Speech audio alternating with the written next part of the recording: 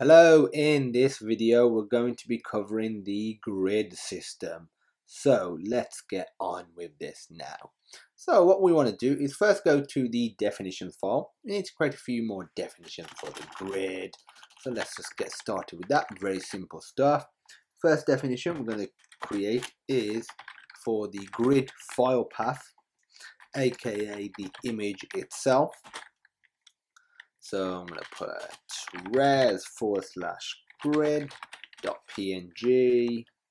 Now we're going to define the file path for the different pieces, aka noughts and crosses. So x underscore piece underscore file path, and this is going to be res/x.png. So capital X and a capital O, which you'll obviously be able to see from the images as well. So the reason I'm doing 4 is because there's going to be a noughts piece, as you can see here. There's also going to be an x win piece and a nought win piece. So when when the user wins, what will happen is the actual pattern or the row, or the column or the diagonal line that is the winning piece, winning line, will actually change with an animation to the winning image. So it's going to look a lot better. So we're going to have x piece file path. This is actually going to be x winning piece file path. This is going to be circle winning piece file path. Okay, that does not, yeah, that has fixed itself. We're going to do some definitions for the pieces. So x underscore piece, I'm going to put 8, you can put whatever you want really, as long as it doesn't conflict with anything else. One for circle underscore piece is going to be 0,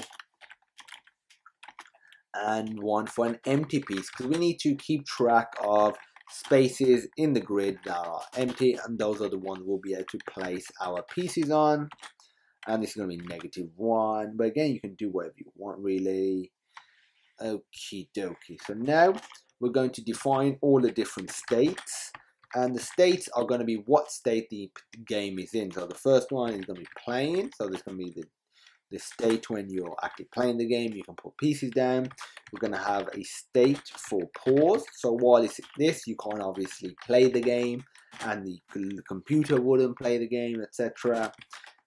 We're going to have one for state 1. When this is the case, I think you can guess what's going on.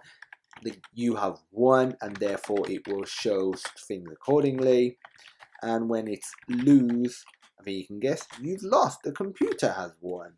And finally, there's going to be one for state underscore placing underscore piece. The reason there's one for placing a piece is because we're going to have an animation, and we just don't want to allow the user to place another piece on that particular area.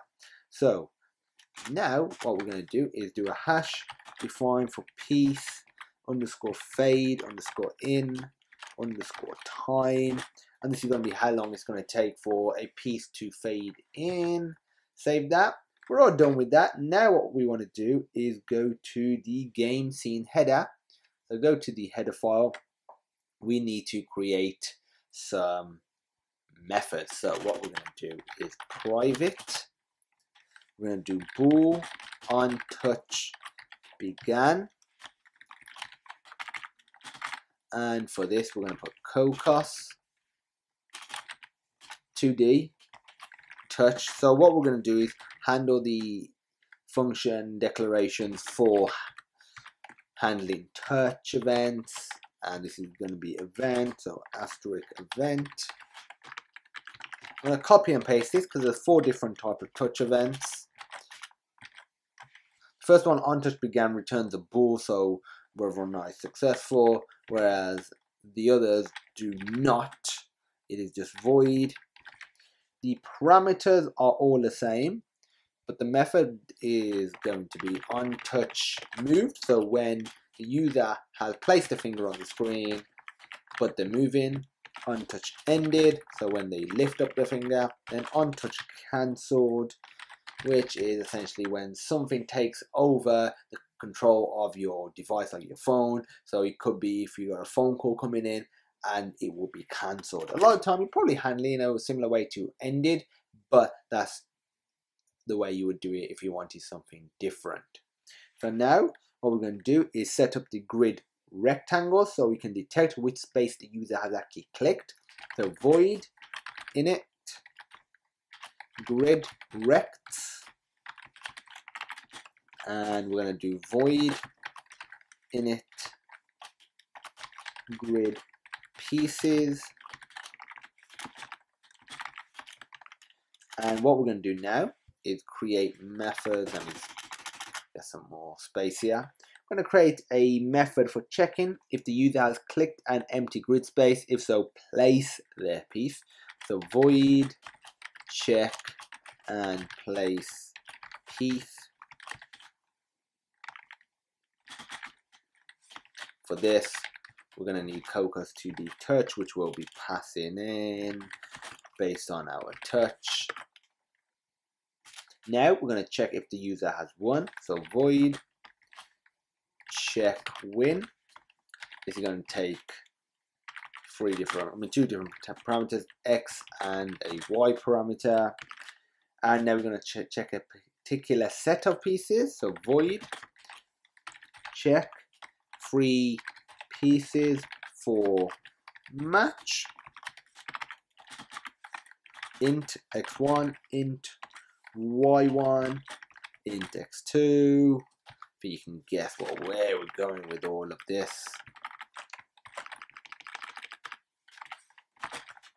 Int y2, so let's just copy and paste this. So we need one for y3 as well, aka the different positions for 3 different spaces. And now we're going to create some variables. First one is going to be our grid sprite. Next, we're going to create a 2D array of recs which we'll be interacting with, aka that's what we'll be detecting to see if the player has touched a particular grid space. So this will be grid spaces, and this is going to be a 3x3. Now we're going to do a Cocos2d array of sprites, so grid pieces, and this is essentially what's actually going to be displayed on our grid. I'm going to do int grid array, which is also 3x3, and this is going to keep track of the individual pieces. So obviously this is the visual piece that you'll see. This is going to be used for touch. This is essentially just the background of the grid, the actual 3x3 grid, and this will keep track of what's in what particular piece. Int turn, so whose turn is it? Is it ours, aka the user, or is it the computer's? Then int game state, remember all those states that we created in definitions right here. That's what that variable will be handling. So now what we can do is go to the game scene.cpp, and what we're going to do is, okay, we can actually remove this. We need to include the definitions.h, and now in our init method, what we need to do is scroll down here. We are going to add a centered background, so sonar cocos helper UI : add centered background, and for this I'm going to put game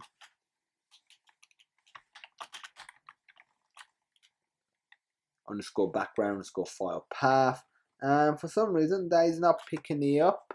Let's go to definitions. I didn't add another background here. And for this, it is the same as the main menu background, aka the yellow background, but the reason we're doing a separate define is because if later on we want to change that background, we don't have to go through the code and change it, or we don't want to use this one definition and have to change our code later on. We just change the definition file. That's the great point, great reason of using some sort of definition file. So this should be, I think you can guess what it should be, game background underscore file path, for the layer, passing this. This is what it's going to be adding that image to. Now we're going to initialize grid sprite. So grid sprite. And let me sort out this. We've got a bit more space to work with when we're scrolling. Grid sprite equals sprite : create. And for the file path, it's going to be grid underscore file path. Now we're going to set the position, which is going to be centered on our screen. So grid sprite equals, set position. And for this position, we need to center it. So it's going to be sonar, Cocos helper, UI : get screen center, like so. We need to add this as a child to our layer. So this add child, and we specify grid sprite. We need to now initialize the grid recs and grid pieces. For now, we're going to call them methods here. We'll be implementing them very soon. So init grid rects, init grid pieces. So now that we've done that, what we're going to do is by default initialize the grid array, which keeps track of all the different pieces that are on our grid. We're going to loop through it and just assign an empty space to it, because by default the grid is going to be empty. So int x equals 0, x less than 3, x plus plus. And what I'm going to do is copy and paste this. We need one inside of it, because remember it's a two-dimensional array. And I'm going to rename this to y, y, y, y, y, y. And I'm going to put grid array x, y equals empty piece. And now we need to set whose turn it is. So I'm going to put turn equals x underscore piece. So that's going to be the first turn. I'm going to put the game state as state underscore playing. So by default, you are playing the game. Is your go. We need to set up our touch event method. So we do event listener touch 1 by 1, aka it's just single touch. We're not interested in multi-touch for this. Listener equals event touch listener 1 by 1 : create. Now we're going to do listener set swallow touches true. And now we just need to actually attach the methods to our touch event listener by doing listener on touch began equals cc underscore callback 2, and the number always refers to how many parameters that particular method takes. We don't need to pass in any parameters because this will do it automatically. So we specify the class name on touch began I should say. And now we need to put a comma, then this. And now what we're going to do is copy and paste that for moved, ended, and cancelled. You can guess what we need to change. Change this to moved. Change this to ended. And this one to cancelled. And now finally, we just need to actually add our event listener to our director. So to do that, do director, because otherwise we won't handle any touch. Get instance, so it gets our instance. Get event dispatcher. Add event listener with scene graph priority, and the listener is listener. Then we specify the node, which is going to be this. Okay, it's listening to it based on this particular node, aka our scene. Now we can start implementing the different methods from our header. So first of all, I'm just going to copy and paste these. It'll just be quicker this way than writing it out myself. So first of all, put curly braces, curly braces, curly braces, and now we need to do game scene. So game scene colon colon. Do the same for the other three touch methods. And for onTouch began, we're just going to return true. You need to return true if the function wants to swallow the touch, aka doesn't want to allow the touch to be propagated to items below it. And onTouch moved, we're not interested in. We're only interested in ended, but all the other ones are implemented. So if and when you want to use those particular different touch types, you can very easily. And for this, the moment, we're just going to say if state plain equals game state, then we're going to do check and place piece, and we pass in our touch event so we can actually get the position, because that's going to be very crucial, like so we can actually get where we're touching it. And that's it for this onTouch ended for now. If we're playing it and we've pressed, what we're going to do is call a method which will handle all the different placing of this cool stuff. So what we're going to do now is initialize the grid rects and initialize the grid sprites as well. You know what? I'm actually going to leave that for the next video.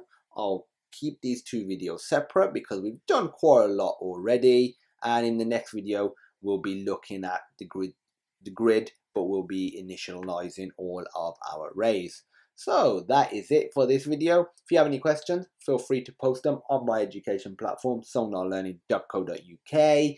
If you want to check out the source code, feel free. There will be a GitHub link. And as usual, thank you for watching, and I hope you have a great day.